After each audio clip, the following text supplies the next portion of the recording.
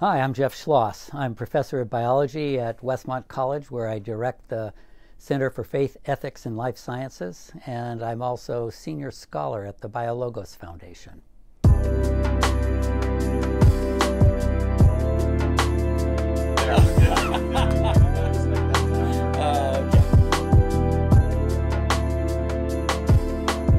So I actually am interested in work in two areas. One area involves human altruistic behavior or sacrificial care of others, and religious and moral cognition, and how these relate to our biology, what dispositions we might have toward these things, what limitations we might have on these things, and what are the outcomes, what are the impacts on human flourishing of giving ourselves to these things. The other area I'm interested in goes beyond my own work. I'm really fascinated and interested in the work of other biologists, and in collaboration with philosophers, we have explored the implications for kind of the big questions in faith: natural evil, the question of purpose and design, the question of human exceptionalism in evolutionary theory. So what are the goals of asking questions like this? Well, first of all, like in all science, the ultimate goal should just be finding out how the world works, and it's fun. The goal is just the fun of discovery. It's really fascinating to explore how we're made. But there's another goal as well, especially in this area: understanding how we're made, understanding how life itself evolved and took form over time, informs our understanding of ourselves. It informs what goals it seems reasonable to seek, and what impact of attaining or missing those goals has on our own lives. And then there's even a third goal, and that third goal is making sense of how all these ideas relate to our faith, and also how these ideas relate, and our perspective on these ideas, how that enables us to relate to the wider culture on issues that are really polarized and which really sadly divide us. So I think every scientist and for every inquirer has a general sense of why questions might matter, but there might be very specific personal reasons they might matter as well. And actually for me there are a couple. I think that I would share this with a number of my colleagues. It's not only just personally fun to do inquiry, but science in particular is inquiry in the context of a community. So it's just, I wouldn't have anticipated this myself as a student, but it's both challenging and tremendously rewarding to get input from your colleagues who may approach issues from different perspectives and different points of view, saying, wow, good insight, or no, you really got this wrong. So the scriptures, say iron sharpens iron, so one person sharpens another. And that's my personal experience of the enterprise of science itself.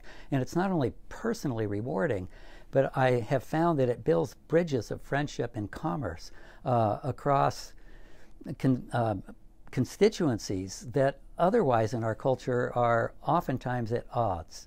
I think it's fun, but I think the enterprise itself is intrinsically important. Why would anybody care about this area of research? Two reasons. One reason is I just hope people care about learning new things. I don't want to presume that everybody will be interested in my particular area. People can love to learn poetry or music or geology or physics, but boy, it's fun to learn. And I regret the fact that playful inquiry seems to be diminishing as a cultural value. So I hope people will care. But secondly, these particular questions, I think, inform our understanding of how we're made, what goals or ultimate ends in human existence are worthy of attaining and what are attainable, what impediments exist to their attainment. And so these questions are really fundamental to how we understand and live our lives. And then that's for everyone. And then for Christians in particular, the questions of how these ideas of our organic constitution as biological creatures, how those relate to the scriptural view of what it means to be made in God's image. Frankly, I can't imagine a more important question. Well, there does seem to be not only the biological capacity, of course, but even a drive to learn, and that's true constitutionally. But then humans have this really fascinating and unique capacity to pass on intergenerationally the fruits of our learning. So in human culture, learning is cumulative. Actually, there's some evidence that we see some of that in non-human cultures as well. But what ratchets this up to the next level is, first of all, the capacity to not just learn by observation, but to learn by intentional instruction. And then secondly, we encode our learning in symbols. And so that appears to be uniquely and crucially human. So a big question I encounter all the time with my students and church people and even secular colleagues is, how on earth can evolution be reconciled with the Christian faith?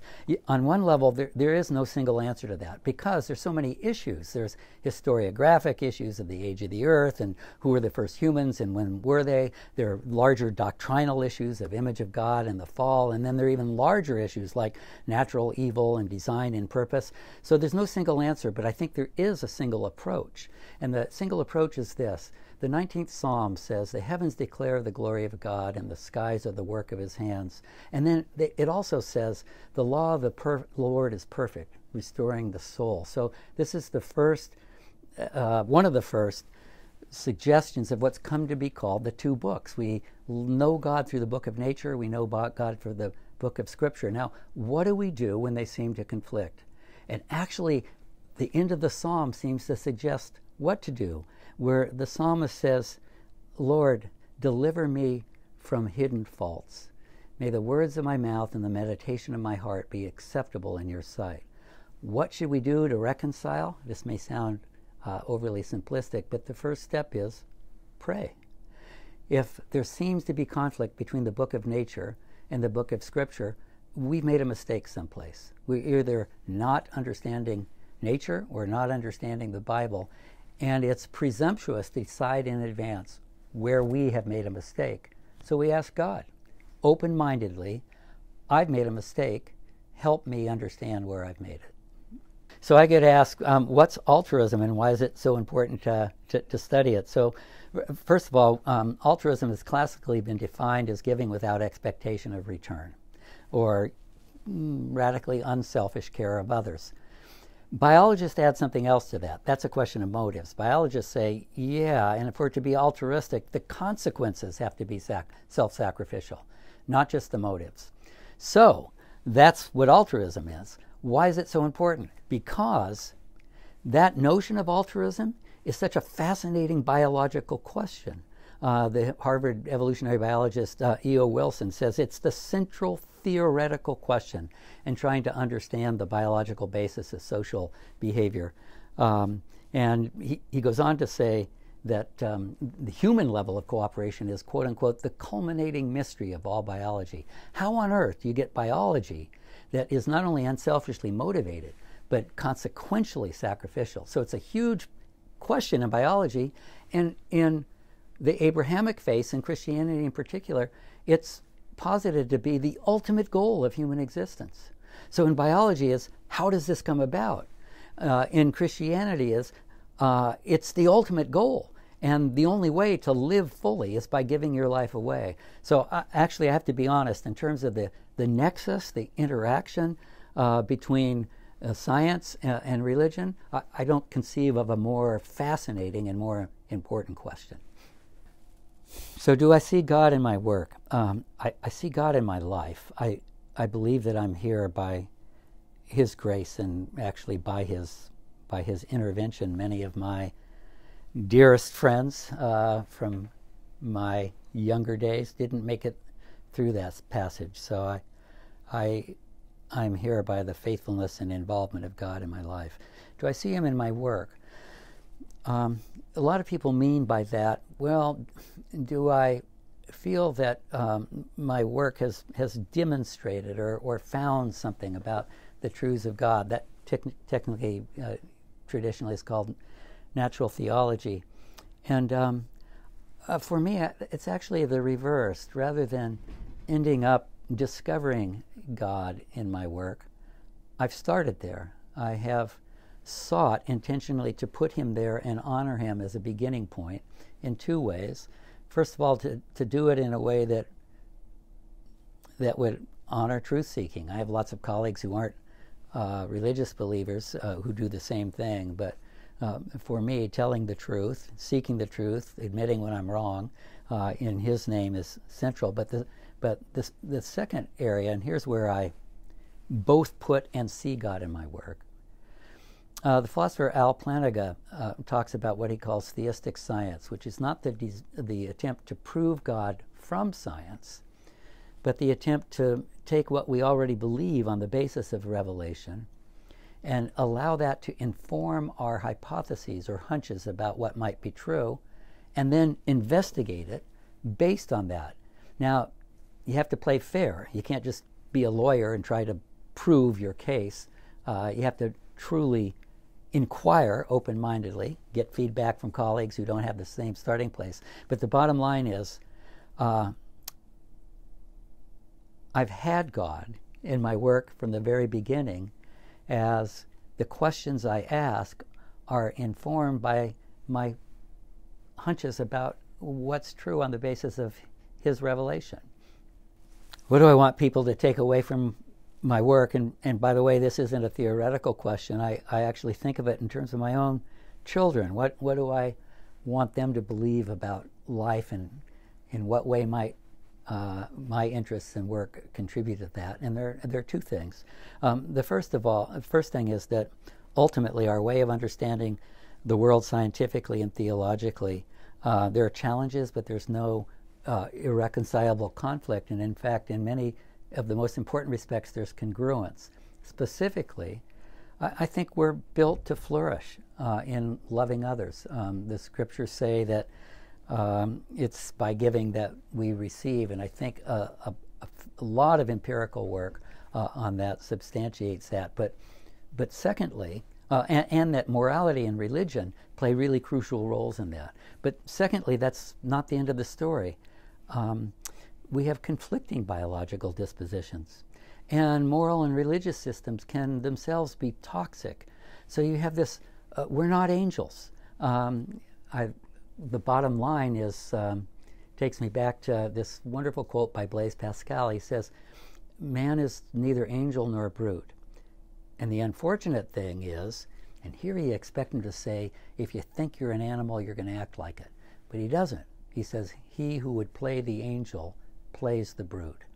If we don't recognize both the capacities but also the limitations of our biological limitations, we're unlikely to achieve those distinctives that are most crucial to our humanity. Is there anything in my work or the general relationship between science and faith that isn't getting adequate airtime in my view?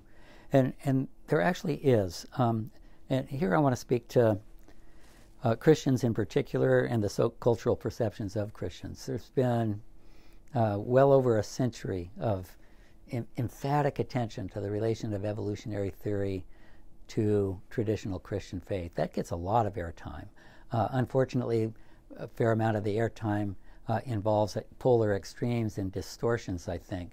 But what isn't getting airtime is not just the questions of the origins of creation, but the care of creation.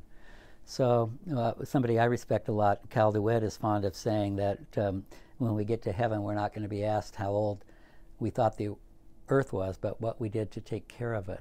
And I know that these questions are culturally extremely prominent, but I do think my fellow believers have been slow to engage them at the very deepest levels, not just of what we can do politically, socially, in terms of economic structures, but what we can do in terms of perhaps a unique Christian contribution to the faith tradition, which is where we draw our ultimate fulfillment from, and therefore which is commerce with one another and with God, and therefore how we can release our grip on the creation and consumption of the creation.